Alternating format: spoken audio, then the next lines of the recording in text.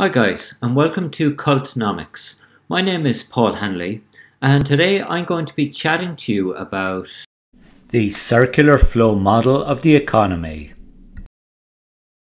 So this video is going to describe the circular flow model of the economy, which is a simplified version of a modern macro economy. We will start off with our basic concept here, which is a household.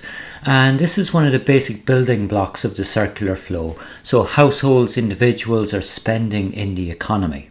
The second major building block of the circular flow is firms, and firms are the producing sector of the economy. So firms are producing output, goods and services from which households can spend and purchase. In order to link those two together, what we will see is we also have a factor for markets of production. So to bind these, we have a market which combines both households and firms and lets them interact together. The type of things they interact with is labour, land and capital. These are provided by households, so the raw materials for production. And what we see is that households receive an income for this. And this is one way to measure the size of an economy, the GDP level of an economy. Looking at it from the other perspective, we have firms who dip into this market, who are looking for factors of production, who are looking for land, labour and capital. And they will pay these a going rate in the market, be that wages, rent and profits. And if you add up this income level, you generate a GDP measure as well. We also have another way and another market to join these different components. So we also have the market for goods and services, where we move from factors of production to the actual products and services produced. So firms obviously will produce their goods and services and sell them in these markets to households, in which case they'll generate a revenue, which is another measure of the size of economic activity, the GDP. And from this market for goods and services, we can also see that households are going to spend. So goods and services are bought and they're sold into this market.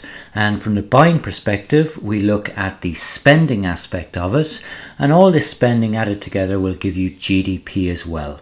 So this circular flow is a way of measuring the size of an economy from different perspectives, be that revenue, spending or the income levels in an economy.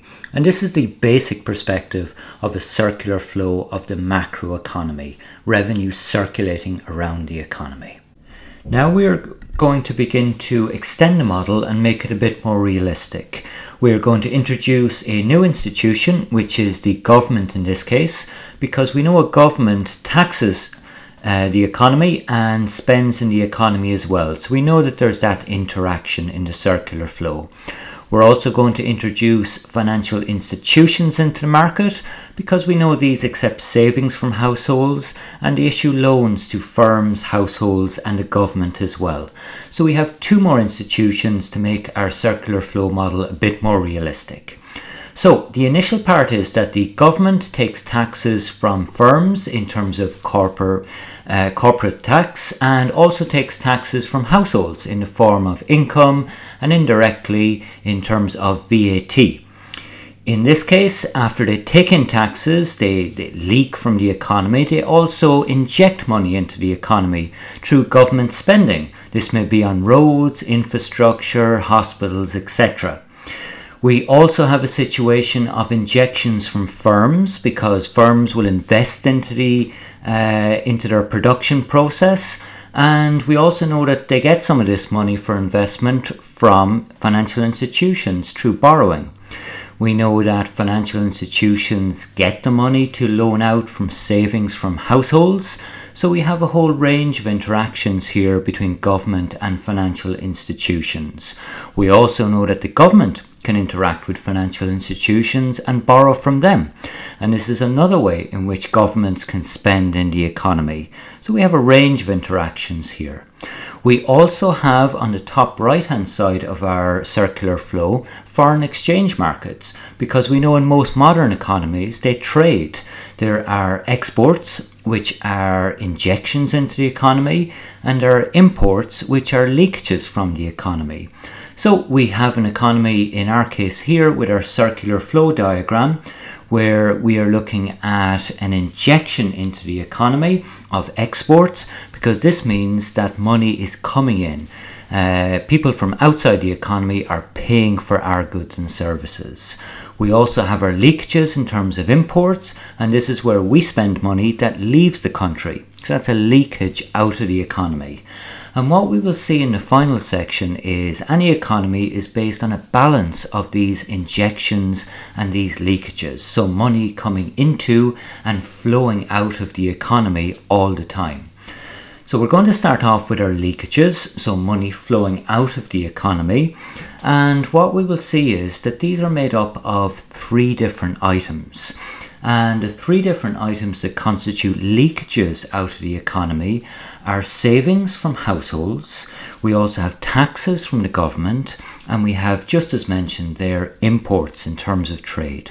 All 3 will leak money out of the circular flow, flowing out of it and losing revenue. And this will lead to a slowing down of the economy. So if we have a large proportion of leakages, what we tend to have is economic activity which is slowing down. So a circular flow which is slowing down in that case. On the other side, we have injections into the economy. So this is money that's pumped into the economy that causes it to kickstart. And we also have 3 elements here. We have investment from firms, we have government spending from the government itself, and we have it in terms of trade, which is exports. So we have money being brought into the country through that way. And this tends to pump or inject extra diesel or petrol into the economy to kickstart it. And what we see with injections is that it speeds up the economy, that it has more revenue circulating around in that economy. So overall then, we can see that it's a balance of these leakages and injections that cause an economy to increase or decrease the economic activity. I hope you call back to Cultnomics soon. Bye for now.